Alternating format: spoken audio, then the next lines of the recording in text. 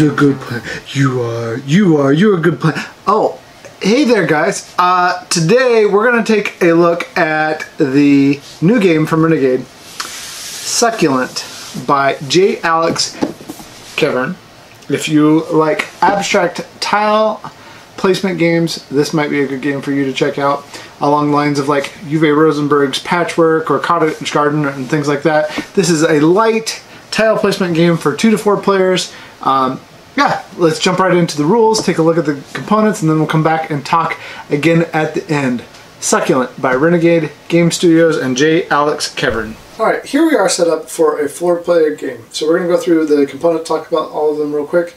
The very first thing you do is you take 4 of these garden plots, face down, you put them in the middle like this, flip 2 over, and then you take 2 more on each side for a total of 4 more, so that you use all 8 garden plots and have them on the outsides. Then you take your cutting pieces. We'll take a look at those real quick. These are nice little wooden cuttings that you'll use throughout the game. Here's the components if you're curious what those look like. Those are your wooden cutting pieces. Then you have your water tokens, which are little plastic pieces.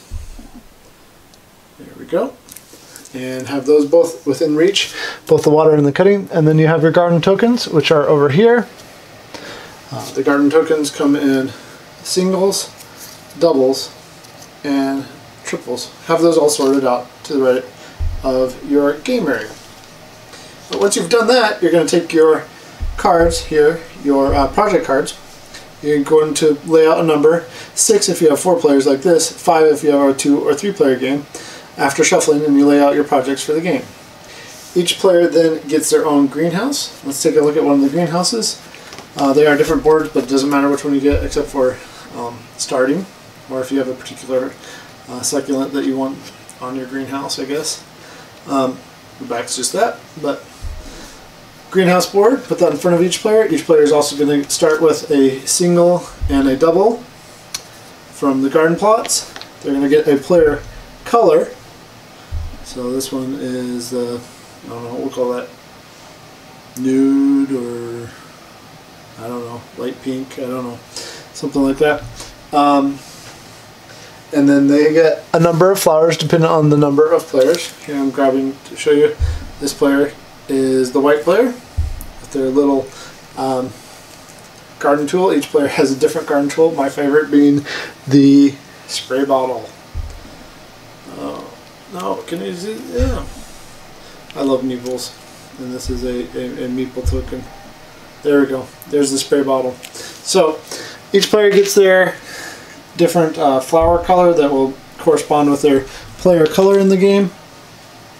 And we're all set up for a 4-player game of Succulent. Let's talk about gameplay now.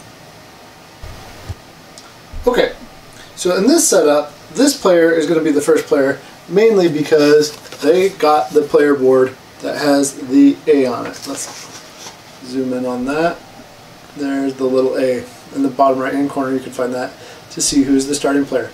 On every turn you're going to do 2 things. You're going to perform an action and then complete a project. Once you've done that, your turn ends and the next player's turn begins. On your turn, what does it mean to perform an action? To perform an action, first of all, you have to do it. You don't have a choice whether you want to do it or not. But you're either going to place a flower bed or gain flower beds. So let's pretend that this person is going to place a flower bed this time. So in order to place a flower bed, we take the flower bed, place it on the garden somewhere. That's what I've highlighted here. And for every succulent that you cover over on the garden, you will get a water droplet if you cover that, and you will get a succulent cutting of that type. So let's pretend this person uses their 2. So they're going to use this 2.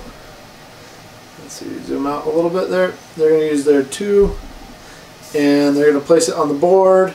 Maybe let's say that they place it here and here because they're not sure what to do. So they place that there. Let's zoom in.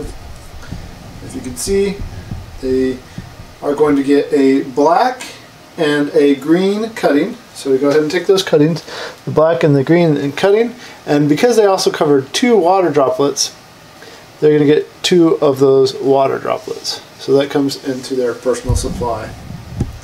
We'll put that right up here so you can see that. So they have that in their personal supply, not for everyone else. That's the first option of things that they can do. Rules for placement of those garden beds like this one are this. Flower beds cannot overlap with other flower beds. Flower beds can't cover spaces on face-down garden plots, and flower beds can't overhang the outer edges of the garden itself. So this would be illegal. If there was another one down already, you can't place it on top like that. Just use common sense. And you're not going to be able to go off the edge like this either. Okay, so none of that. None of those things are legal placements. Also on your turn, if you cover the last droplet, so the droplets are printed on the board. Let's move this around a little bit. So let's say we went back to this configuration. This is here, and then the third player were to cover the last droplet like that. That third player will then flip over a new tile. So how do I know that this is my garden space? Well, I'm going to take my flower tile that I had earlier, and that goes in that little round hole in the garden to know that I was the one that placed it there.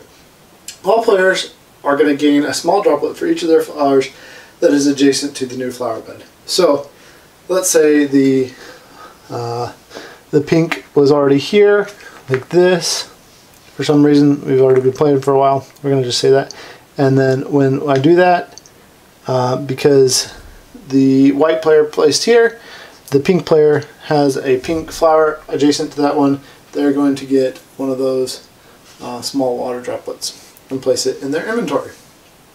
Right, so that's how we place the garden beds. Alright, so what do you do on your turn if you're out of these garden plots? The second thing that you can do in order to get more garden plots is you can take your token and place it on one of these project cards and then get the garden plots that are shown on there. So let's say you need some 1s and 3s, like on this card. You would take your little gardener token, place it on there, and then you would receive the 1 and the 3 garden plot tokens to use in the future. That's how you get more. It's good to know that you can't keep more than 6 flower buds of any kind at a time or 10 cuttings in your inventory area. You're allowed to go over that limit during your turn, but by the end of your turn you have to discard down to that hard limit of 6 or 10 if you have more than that. The second thing that you can do on your turn besides doing those garden plots is you can take your cuttings, so in this case it would be purple, green, orange, red, and black, which we have here. Spin those to build this project. If you complete or build this project, then you're going to get the bonus shown on the card. And also, you remove the gardener token, so let's say the white did this, they're going to send this garden token back here, and this player, the pink player, is going to get a large droplet as a bonus for having their gardener token on there. So why would you do that? Well, you spent your cuttings to do that, and then at the end of the game you're going to get 9 points, plus immediately you get a small droplet. Let's talk about those droplets. Alright, in addition to getting droplets from the board, you can also get droplets by completing those project cards. So as you get droplets, you can use them to make cuttings of any type. This player, for example, could get an orange cutting when they need to complete a project by spinning the 2 small droplets, and then they would only have the large droplet there. As you can see, that corresponds to the orange color.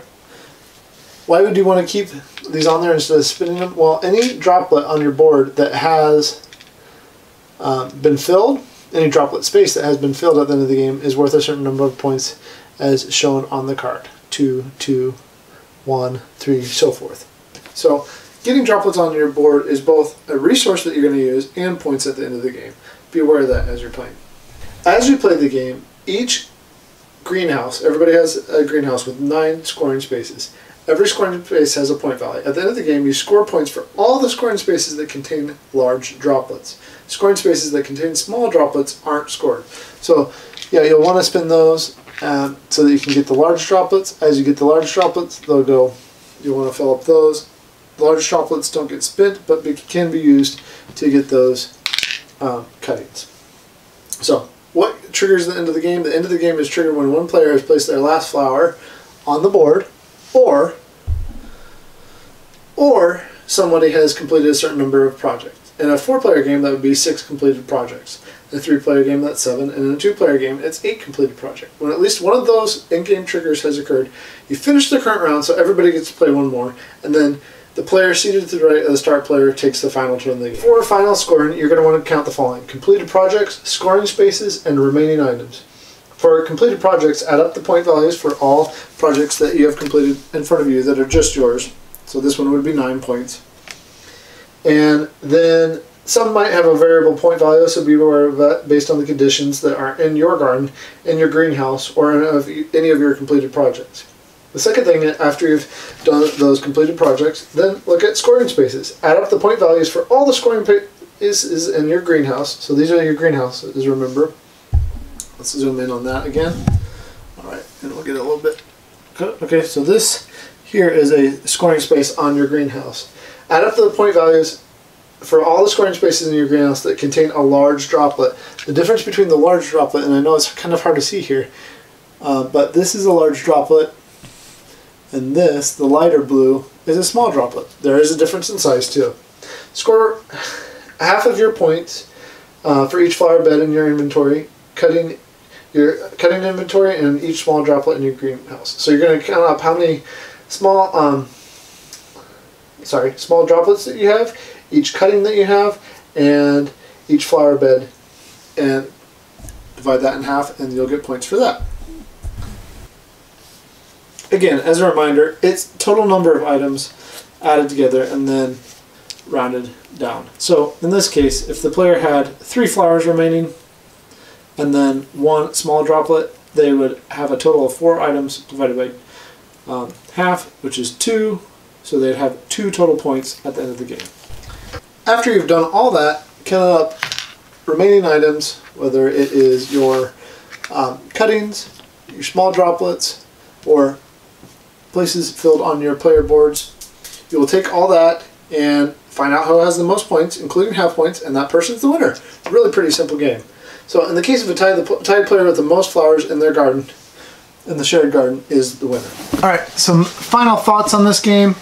I like the artwork. I think the artwork's cute. There are a couple things that are non-intuitive about this if you're not used to some of the things. Even though it's a light game, it will take a little bit getting used to, but I like the artwork. It's nice and bright. The pieces punched out well. They're nice and thick. Good pieces there. I like the water droplets. I like all the aesthetics about it. Overall, I think it's a good pick for a lighter filler tile placement game that's going to feel different than the Uwe Rosenberg ones that we mentioned at the beginning. But let me know your thoughts. Let me know whether you've tried Succulent, what you like about it, what you don't, what you're concerned about the gameplay. Thanks. Succulent by J. Alex Kevern. Check it out. We'll see you later.